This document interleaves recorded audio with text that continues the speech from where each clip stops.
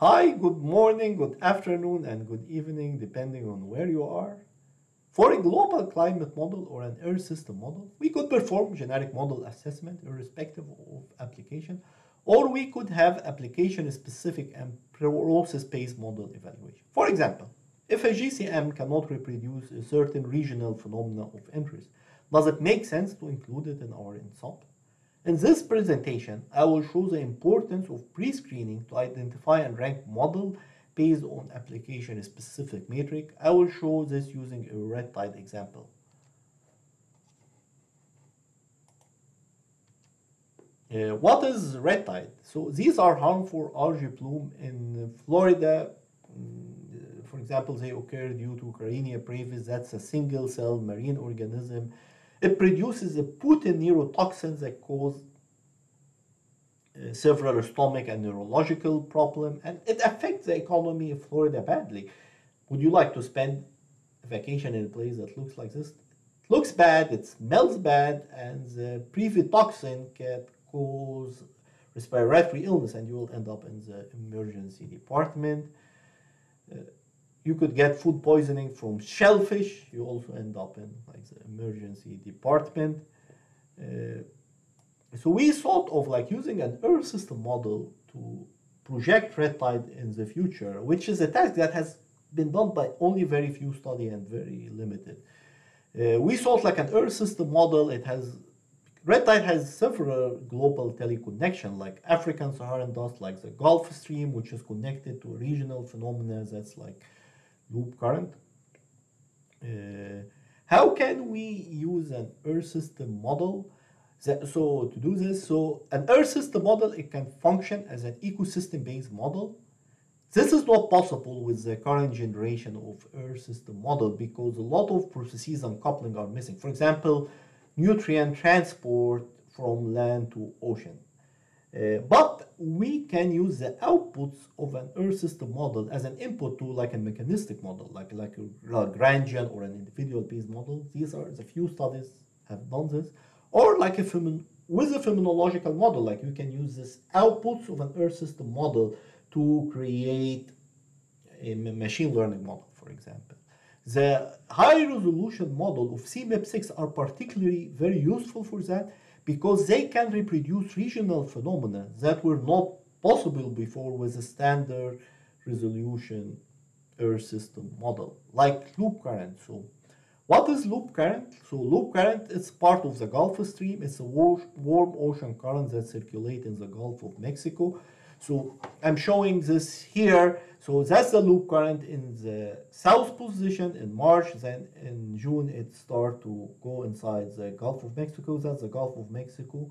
And the high resolution Earth system model, which has an eddy permitting grid, that can resolve mesoscale eddy and boundary current, it can reproduce the loop current in the north position versus standard resolution Earth system model with eddy closure grid. It cannot reproduce a spatial phenomena of interest. That's like loop current. And simulating loop current is very important for red tide. It's a primary driver of red tide, as I will show you. So here, this is loop current in the south position, and so this is shown by like these arrows here, and this is loop current in the north position. This is shown by this like positive bars here. When loop current is in the south position, you see it's all green, no plume occurred. When loop current is in the north position, that's like the necessary condition for like red tide to occur. So it could be like green or red. So that's from like reanalysis data. And the loop current south ratio is about 2.7%, like 1/4, about 1/4. Can we reproduce this with an ensemble of Earth system model? If carefully chosen, yes. So here, this is like an ensemble of high resolution model, and you can get this ratio like very close. But to get this ensemble, we need it is application specific based on some pre-screening, as I will show you. So here, this is like the reanalysis data. Here is the loop current north, this is loop current south. So our first step is that like this model, these are the raw resolution model, which we know from prior information that cannot reproduce loop current in the north. So you see here it's all loop current in the south. It cannot produce any of the red. So that gets a score of 0. This one, that's a high resolution model. It can reproduce loop current in the north position, but it cannot reproduce it according to this empirical relationship we have. So here's this empirical relationship is that we get the difference of C surface height of these two segments. If it's a positive number, that would be loop current north. If it's a negative number, that would be loop current south. So that one can reproduce this, but cannot get this empirical relation. So it gets a score of 1. This one, it can reproduce both, but it shows that the ratio of loop current in the south position is higher than the north, which is not consistent with our observation. So that gets score of 2. And here it can do correctly, like you get like high, the ratio here is lower than here as we expected. So based on this pre-screening, we can do 2 things. We can do like either like subset selection, we just remove and select certain models. And here, for example, I'm showing the inclusion of all the model irrespective. So here, these are like low resolution model, high resolution model, everything. And that one will get like very bad. It cannot reproduce like the ratios that we are interested in. Here, if we remove like low resolution models, so based like using the this prior information that we have from literature, it improve.